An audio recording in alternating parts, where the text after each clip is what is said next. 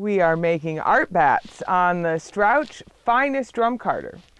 When we're going to add texture to a carder with high teeth per inch, we want to be very careful because the higher the teeth per inch, the closer the teeth are together.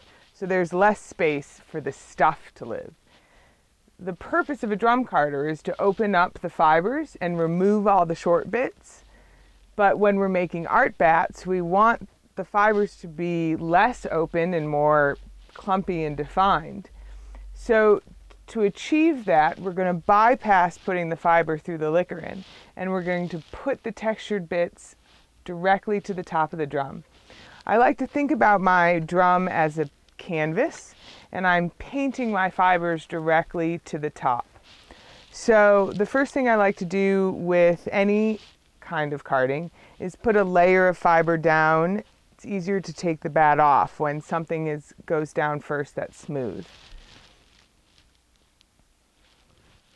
So on these carders with a high teeth per inch, you want to make sure that you really open the fiber up well.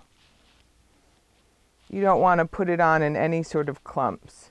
You want to give yourself a nice even coat of fiber across the feed tray, and what this will give you is a nice even coat of fiber over the drum.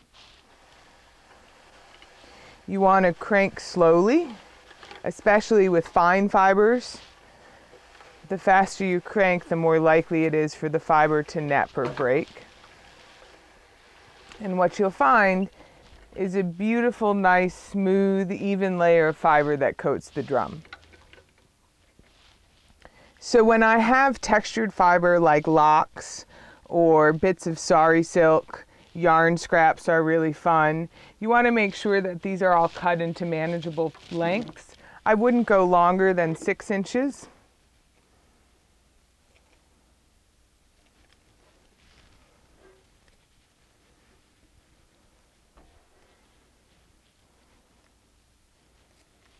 So with scraps like this,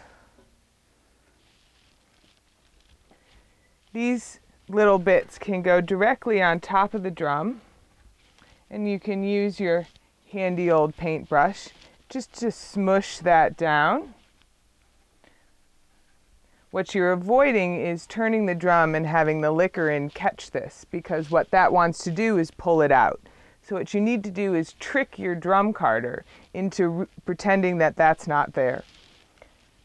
So you want to keep your opening free. This is where you take the bat off the drum.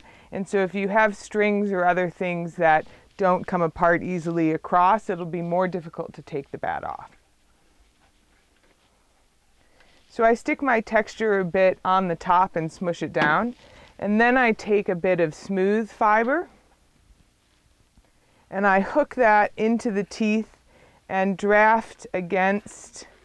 And what I'm doing is covering those textured bits with fiber so that when I crank the drum carder, the liquor in doesn't catch those texture bits. What it's feeling is the fiber on top, so it doesn't automatically pull that out.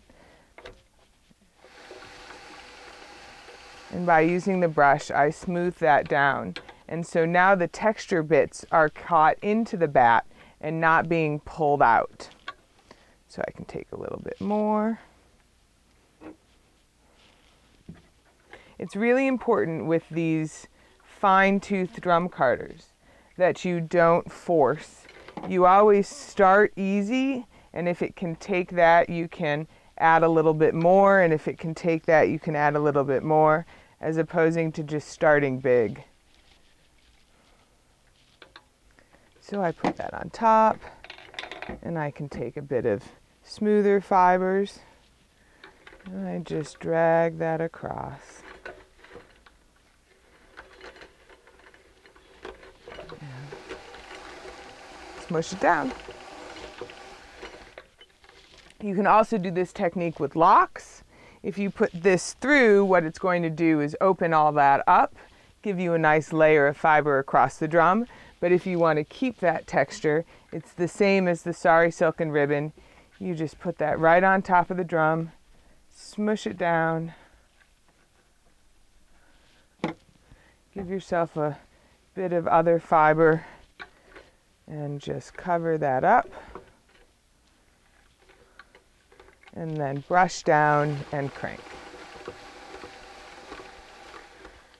So when you lift your brush, you can see that your smooth fiber has trapped your bits of texture underneath, and that's going to stay into the bat, and you can keep adding those bits of texture in between your layers of fiber so that when you remove your bat, you'll have something textured and fun to play with.